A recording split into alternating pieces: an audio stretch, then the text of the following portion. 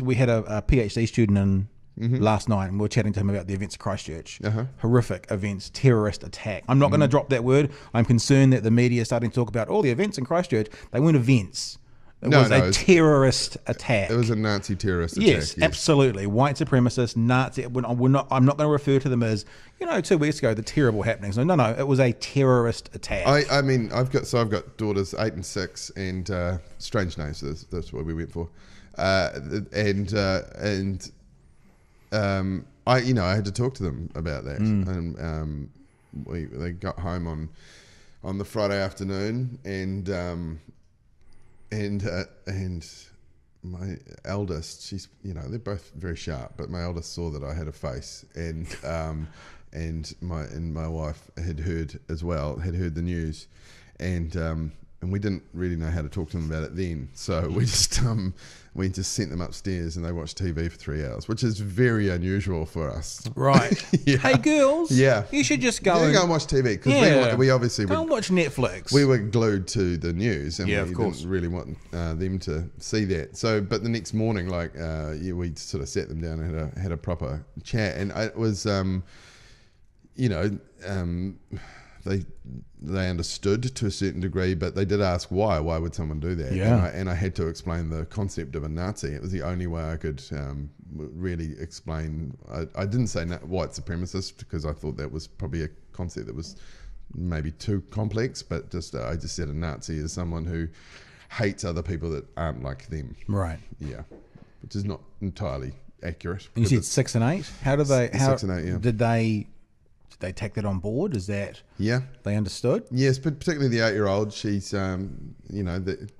they develop that sort of sense of empathy around 7 and 8 apparently, and she definitely did, and she was definitely more affected by it than the younger one, who was sad but didn't quite understand. Did you have any gigs and stuff on around those days? Did you approach things differently for the next couple of days? I didn't actually. I didn't have anything until the following weekend, just coincidentally. But the Classic Comedy Bar in Auckland, that they went ahead that night on the Friday.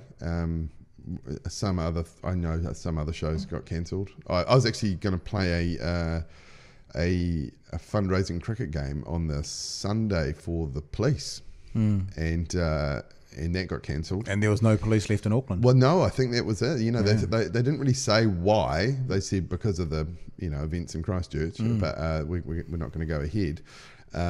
But it sort of worked out later that it's because all the cops are on high alert. And I think they're working more shifts around the clock, and it is difficult to buy all those googlies with a Glock attached to your hip for safety. So, yeah, it's so weird seeing cops with sidearms. Yeah, it's a fascinating thing. It's horrific. It's unfathomable.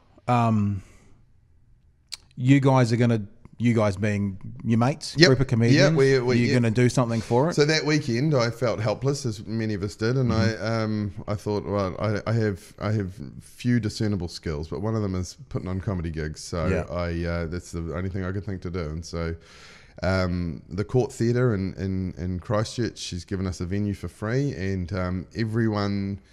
There's a group of local comics who are going on, but I think there's 7 of us who are paying our own flights down from Auckland to go and and perform in Christchurch. We wanted to do it in Christchurch as well, because not only are we raising money, but we also want to say, Nazi punks, fuck off. Is that going to be the title of the? It should be. That should be the title of the Nazi punks, fuck off. Yeah, it should be. You know what? Hey, you know what? Okay, sorry, this is the marketer in me. I would buy that T-shirt. Yeah. Well, it's a song, right? The Dead Kennedy song. Yeah, but I would buy that T-shirt. I mean, you're looking at fundraising. It's a great idea. I would buy that T-shirt. Yeah, I think you probably wouldn't have it in my size, but I would buy that T-shirt. So just if you want to make some fun, go connect with Mr. Vintage as well. If people are going to help out, I'll just Nazi punks, fuck off. I'll just call Jello Biafra and make sure that he's okay with us making some money off his song. Well, then just change it slightly. Nazi with an S. Nazi. No, that might get confusing after that. Yeah, exactly. So when is that gig? 10th of April. So that's only a couple of weeks away. Yeah, I think it's almost sold out. So it's, we did a thing where we're like, tickets are $30 or you can pay more, and a bunch of people have paid like $100. Okay, recording it? No, there we go. There's an opportunity. We should live stream it. That's a good idea. Yeah. We can. Jace, are we available? Why not? There you go. That was We're available. Multi-camera live stream. We can do that for you. Please, let's do it. We actually did. You could do that, and you could set up a paywall, and you could raise more money. True. I think that was what we did when Wade Jackson put on a fundraiser in Auckland for the Christchurch earthquake. Right. And we sold out the Civic, which is huge, like 3,000 people, 2,500, something like that.